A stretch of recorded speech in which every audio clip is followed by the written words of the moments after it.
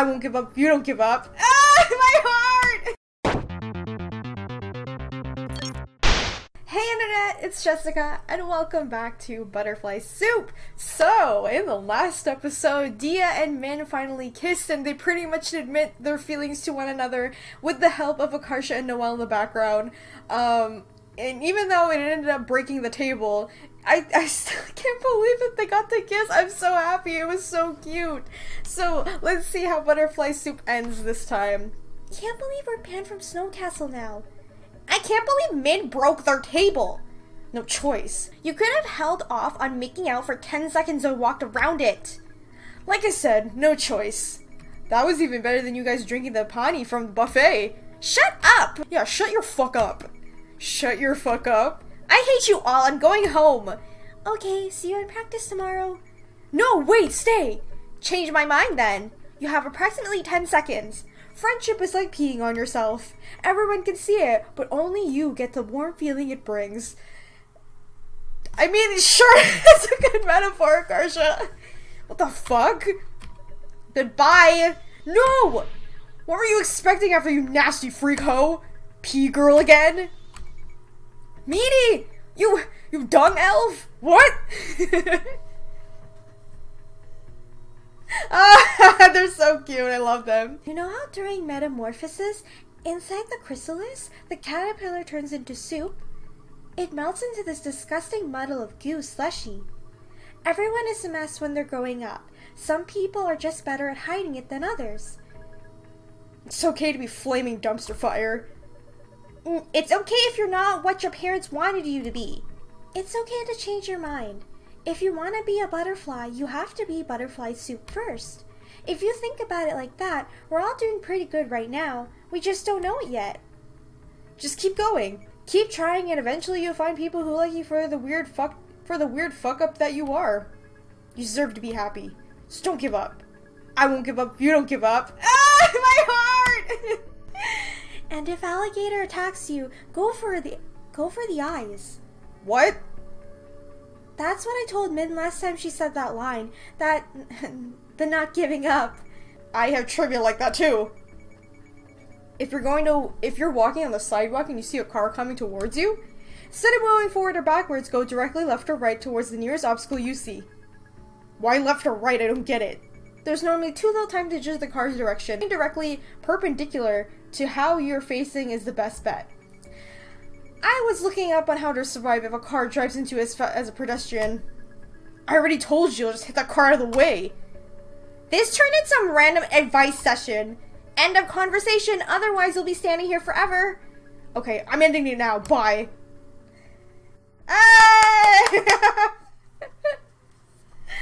And that's the ending for Butterfly Soup. I know I should have included this in the last video, but there was something I wanted to talk about. Since I'm uploading this in June, and it is Pride Month, so happy Pride to all my fellow LGBTQ+ people. I just wanted to kind of talk about this a little bit.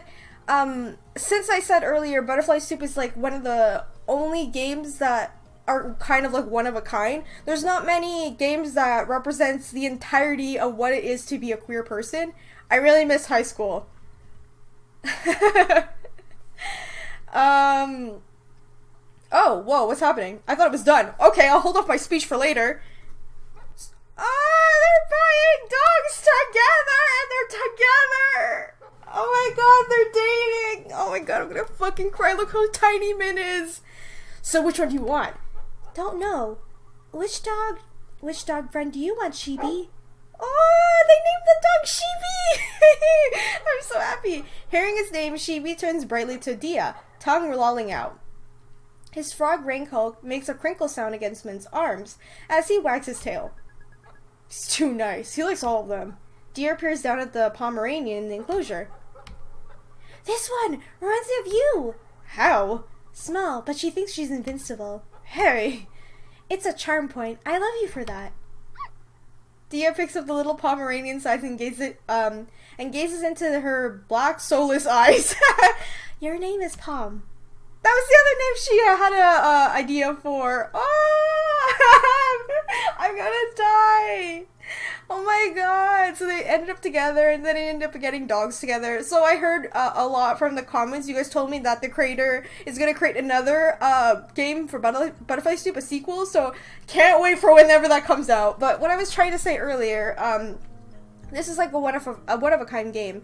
There's not many that are like it, and I think it's really important to have games, or at least media, that represents the LGBTQ+ community, because there's not many that represent us properly.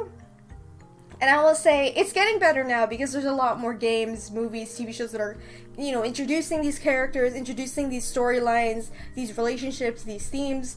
It's just that I felt like the reason why I love Butterfly Soup so much was because it was like one of the first games where nothing terrible happened to a queer person. It was just like all happiness, and how real it was, because I was able to relate to all the characters, and you can see how each of the characters dealt with their queerness, and how they decided like, oh, I don't care, or I'm gonna be myself. The one who really struggled with it was Dia, because she didn't understand like, am I a lesbian or what's going on. But I really like that this game explored that, and then not only that, this game represented a lot of the Asian communities and like what we feel as queer people.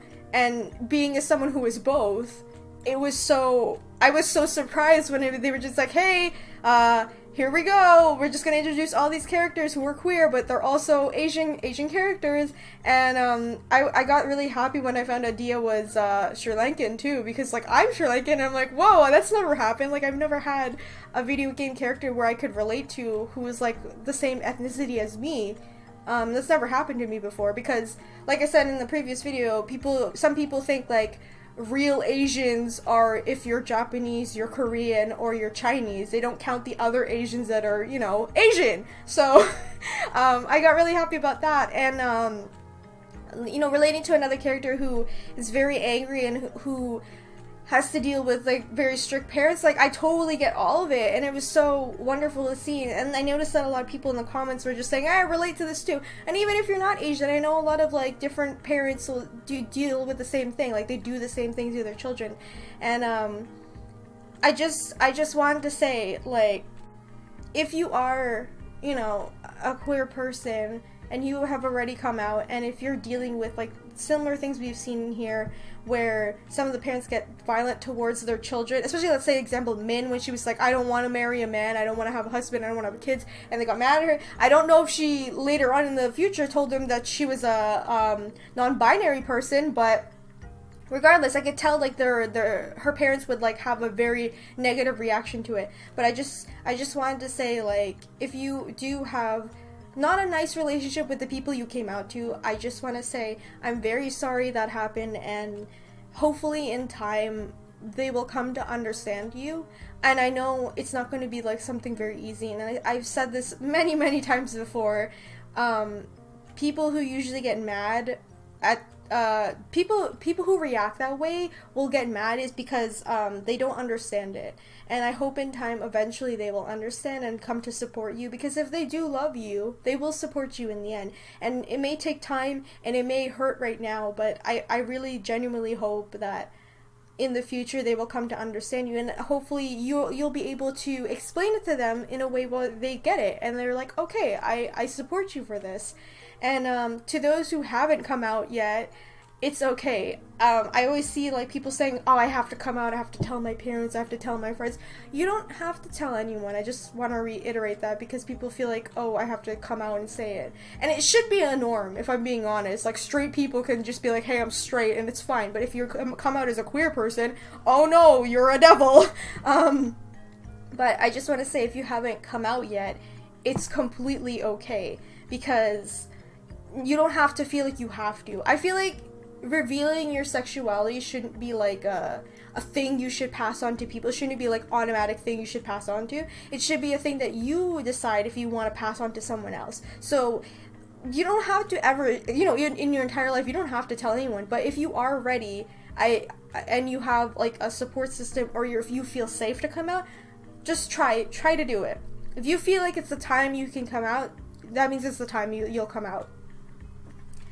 And I I just hope you all enjoyed my Let's Play of Butterfly Soup. I really enjoyed this game a lot, and reading all the comments of like how you guys related to the characters and what they said is really cool to see, just because when I was growing up there wasn't many like queer people I knew, because I don't mean for this to turn into like a story or anything, but I just wanted to say, when I was their age, Butterfly Soup's age, when they're in 9th grade, like, I didn't know that I liked girls too, because I didn't know I was bi. I just thought, oh, girls are really pretty, and I didn't know what bisexual meant, so I was just like, I'm not gay, but I like dudes too, so it doesn't make any sense. And I was brought up in an Asian family and then brought up in a Catholic school, so that made it even worse. But yeah, I just wanted to share that with you guys. Just know it's okay if you don't figure it out right away, especially if people are confused about like what you are. I always read comments about that too. They're like, I'm not sure if I'm bi, I'm not sure if I'm gay or I'm pan or whatever. You don't have to figure out now. I only figured it out when I was like, I think 22 or 23, so it wasn't that long ago that I figured out that I was bi, so it will take time. Some people will figure out right away, like when they're 9th grade, like these characters, or they'll figure out when they're 30, and it's okay. It doesn't matter when, it's just a matter of you grow as a person and you will have time for yourself to understand yourself and understand like where you want to be in life. And also, if you say you're one thing and you change later on, that's okay too, because you're still figuring out yourself. Your queerness is valid. I just want to say that. It's okay. Because, like, people always feel like you have to have, like, a label, and if you don't want a label, then you don't need a label. I just think that's really important, because people always feel like they need to, like, know, like, what you are, and it's not really the case like that. So, just wanted to tell you guys that. And yeah, so this marks the end of this Let's Play. I hope you guys enjoyed. Remember to leave a like and comment down below what you guys thought of Butterfly Soup, and hopefully Butterfly Soup 2 will come out soon. Whenever that is, I will definitely play it for the channel. And be sure to subscribe and hit the bell button so you know when I upload the next video series, and I don't know what it is, but if you guys have any recommendations for any LGBTQ plus games, let me know in the comments and I'll try to take a look at it so I can bring more in the channel, because I really need more games that are like this. I haven't played that many, so if you guys know any, let me know. Anyway, I'll see you guys in the next video. Bye! What do you want to stop? No, you know I'm gonna tell the truth. I have a gun. Drop it. Okay. No sudden moves. Okay. Okay, I really didn't expect the cat to be Mike Wazowski all of a sudden. You gave me this cat. I loved him and you had it.